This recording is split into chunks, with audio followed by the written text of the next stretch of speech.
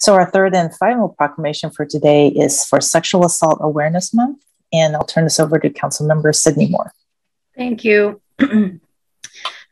Whereas in Washington state, 45% of women and 22% of men report having experienced sexual violence, and evidence indicates that transgender and gender non-binary people are at even greater risk. And whereas 29% of the survivors who were supported by community sexual assault organizations statewide identified as Black, Indigenous, and people of color in 2019. Of those identifying ethnicity, 21% identified as Latinx or Hispanic, and whereas rape is among the most underreported crimes for many reasons, including victims' fear of being disbelieved or further traumatized within the legal system. Additional barriers such as language, immigration status, gender bias, and systemic racism further oppress and silence victims. And whereas individual and community impacts of sexual violence are rooted in and compounded by racial, gender, sexual orientation, and other forms of oppression, Black, Indigenous, and other people of color, people living in poverty, LGBTQIA+ people, elders, people with disabilities, and other people targeted by oppression are affected by sexual violence in significant and complex ways. And whereas sexual violence exists on a continuum of behavior and includes racist, sexist, transphobic, homophobic, ableist, or other hate speech. This ranges from rape jokes to verbal harassment to threats of rape and assault. Harassing comments and behaviors that take place online can and do traumatize victims, and their impacts should not be minimized. And whereas 41% of Americans have been personally subjected to harassing behavior online, and people from historically oppressed groups are more likely to experience online harassment, mirroring inequities we see elsewhere in society. And whereas negative impacts of sexual violence trauma on adults, youth, and children include fear, concern for safety, missed work or school, injury, and physical and mental health conditions, including symptoms of post-traumatic stress disorder. And whereas working together as a community, we can alleviate the trauma of sexual violence by ensuring supportive resources are available to survivors, while standing up to and actively disrupting harmful attitudes and behaviors that contribute to sexual violence.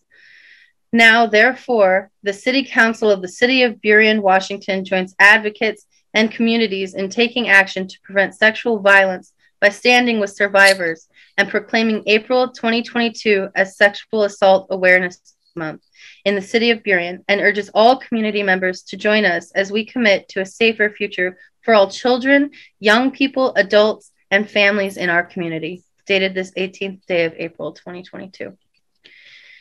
And we have with us today Laurel Redden, the Director of Communications for the King County Sexual Assault Resource Center, to accept our proclamation. Thank you so much. I so appreciate Mayor Aragon, Deputy Mayor Schilling, all members of the City Council for being part of the solution to sexual violence. I particularly also want to thank Councilmember Mata, who was one of our Be Loud advocates at our Be Loud breakfast last month. Terrific job. We really appreciated your support and your great words. Let me tell you a little bit about KSARC, is what we call ourselves. If you're not familiar, we're a nonprofit that assists survivors and families in Burien and in all communities throughout King County. Altogether, KSARC served 5,000 individuals in the last year, and that is a 23% increase over the number we supported just 5 years ago. Almost half of our clients are under age 18, and I mention that because young people are the age group that are most at risk of sexual assault. They're also the group that's most savvy about connecting to the world online. That brings me to, the focus of this year's Sexual Assault Awareness Month, which is building safer spaces online. We believe it's necessary and relevant to make sure members of the community understand that real harm can start online, or it can take place entirely online. So, for example, as most of us turn to things like devices and screens to attend meetings like this, or to work or to learn, to socialize, build our connections, we here at KSARC have seen abusive behavior online escalate.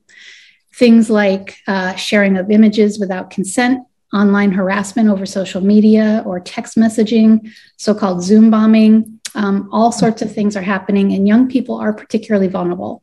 So during this month of awareness, we're encouraging parents and caregivers to have conversations with the young people in their lives about boundaries, consent, healthy communications, and things like that.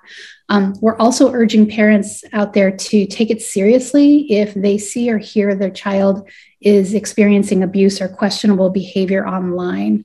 At KSARC, we always say, we can't change what we can't talk about. So let me tell you, what you're doing here tonight is really important. You're talking about sexual violence, and by doing so, you're sending an important message to survivors. That message is you're not alone and your story matters, and that's very important for survivors to hear. You're also sending a terrific message that your community needs to know, and that is we can prevent sexual violence, but it takes everyone's involvement. Thank you so much for your leadership and your willingness to be loud about sexual assault. Thank you, Laurel.